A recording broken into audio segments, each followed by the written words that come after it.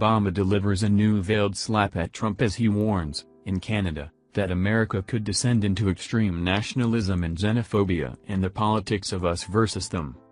Former U.S. President Barack Obama delivered a extended, vicious-coded critique of his successor Donald Trump on Tuesday in Canada, speaking to an audience of 6,000 fans at an event hosted by the Montreal Board of Trade. He bashed the rise of extreme nationalism and xenophobia and the politics of us versus them, a clear slap at Trump in the preferred language of American liberals. In times of disruption we may go backward instead of forward, he warned. We are going to have to replace fear with hope. Obama drew laughter with a thinly veiled kick at the Trump administration's famous embrace of alternative facts, saying that America in the less than 20 weeks since he left office has suddenly devolved into a place where we don't just have disagreements based on our opinions, but now people are just disagreeing on facts. And we're in an environment where we are only accepting information that fits our opinions, instead of basing our opinions on the facts that we receive, and evidence and reason and logic. In a seeming ad-lib, he cited the 18th-century European as one foundation of modern democracies, and said we should continue to promote those values.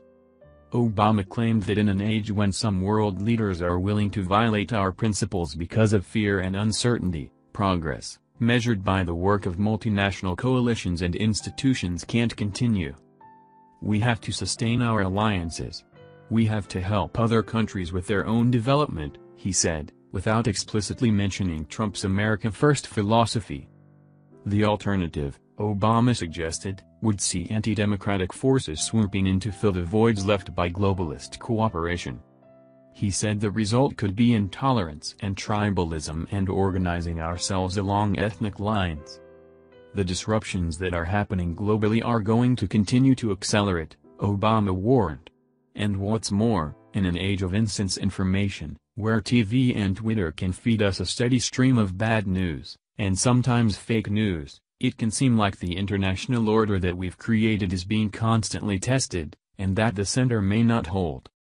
And in some cases that leads people to search for certainty and control, and they can call for isolationism or nationalism, or they can consider rolling back the rights of others, or simply they can try to retreat and suggest that we have no obligations beyond our borders, or beyond our communities, beyond our tribe. That what's good for me and my immediate people is all that matters. Everybody else is on their own. Obama had special praise for the Paris Climate Treaty, a largely voluntary 190-nation accord that President Donald Trump pulled the U.S. out of last week. To the sound of applause, the former president pronounced it an agreement that, even with the temporary absence of American leadership, will still give our children a fighting chance. We have shown that environmental sustainability and economic progress are not contradictory, but are complementary, he claimed.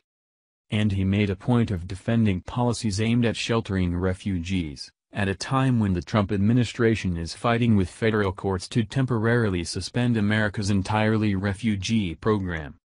That's who we are, he said, of putting a welcome mat out for refugees from war-torn regions like Syria.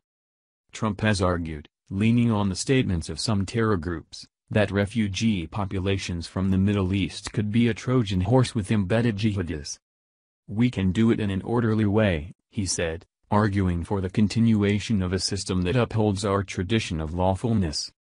If our people feel that immigration is disorderly, then we put at risk our ability to welcome immigrants because we see sometimes political backlash, Obama allowed.